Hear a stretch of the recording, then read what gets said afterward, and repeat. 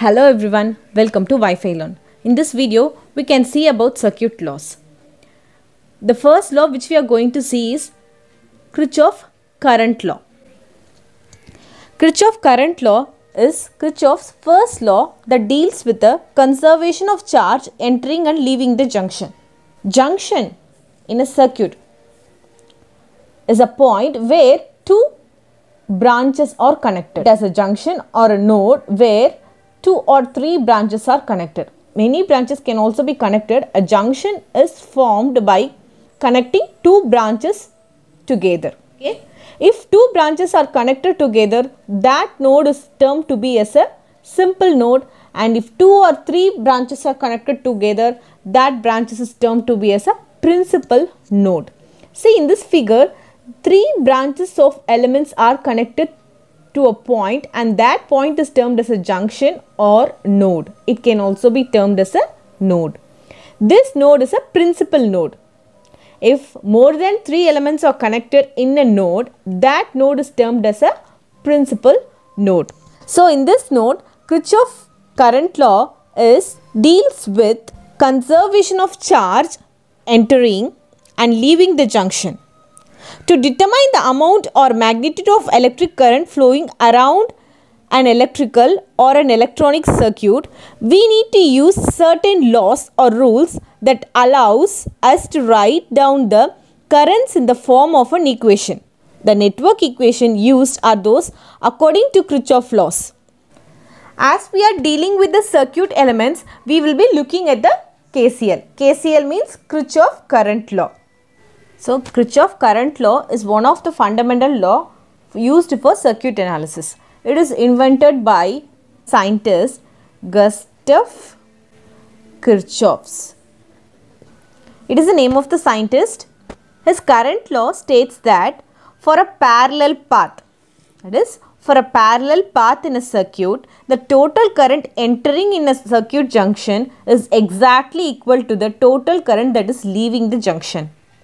This is because it has no other path to go away. This is because the charge or a current which is entering or leaving doesn't have any other path to go. In other words, the algebraic sum of all the current entering and leaving the junction must be equal to 0. So that expression can be given by the summation of current entering I in would be equal to summation of current leaving I out, according to Kirchhoffs current law. This idea by Kirchhoff is commonly known as conservation of charges. So this Kirchhoffs current law can also be termed or known as conservation of charges. Conservation of charges. It is termed as a conservation of charge since the current is conserved around the junction, which has no loss of current. Here in this junction, the current is entering and also current is leaving. There is no loss of current. So, this law is termed as a conservation of charges. Now, let us look into a simple junction. This junction is termed as a simple junction because each junction is formed by three branch of elements. Here, the current entering is I1 and I2, and the current total leaving is I1 plus I2. Here in this junction, or this can be represented as node also. In this node, the current entering is I1 and I2, and the current leaving is I1 plus I2. So, both are same. The current entering would be equal to the current leaving. It is a single junction.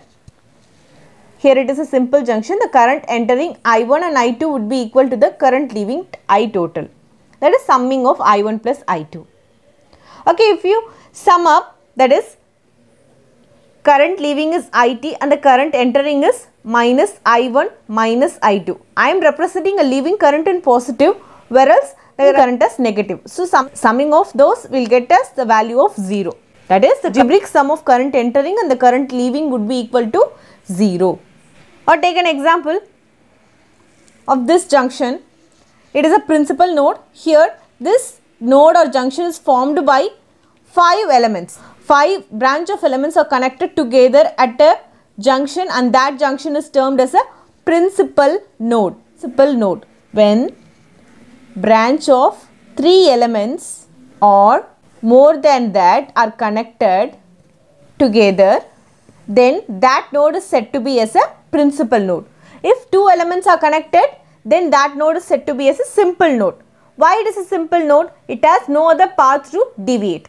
It has to move in that direction only. So, when two branches are connected together, that node is said to be as a simple node. So, in this figure, it is a principal node. According to KCL, the current entering would be equal to the current leaving. The summing of current entering would be equal to the current leaving. Here the entering current is I1, this side the entering current is I3. So, summing of that I3 plus I1 would be equal to the current leaving. Leaving currents are I2, I4 and I5.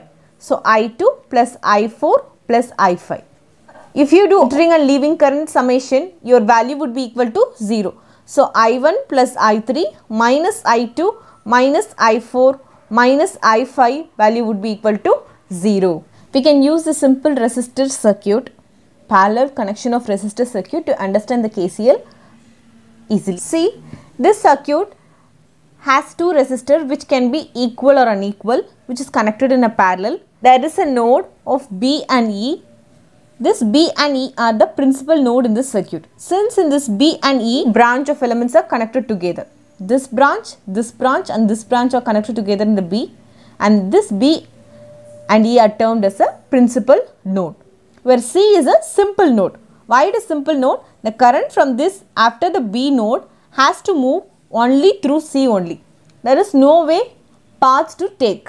So, that node is termed to be as a simple node, where B and E are a principal node. Third, B is a node where the current is entering and it is split into two, I1 plus I2. Right?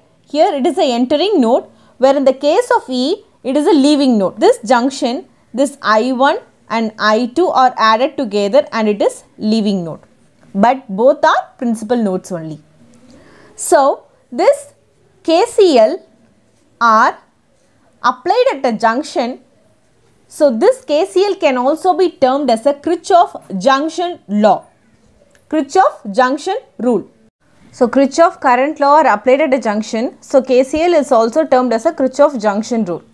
So, since it is applied only at a junction or for principal node, so it is also termed as a Kirchhoff junction rule. This figure, as I already told, B and E nodes are principal nodes, where C is a simple node. We can use KCL to find currents flowing around a more complex circuit, and we hopefully knowing now that algebraic sum of all the current at a node would be equal to 0. With this idea in the mind, it is simple case to determine that current entering at a node and the current leaving at the node. I hope you understood the concept of Kirchhoff current law. We can see in the next video. And if you like the video, please like, share and comment to Wi-Fi Learn. And also don't forget to subscribe to Wi-Fi Learn. Thanks for watching the video.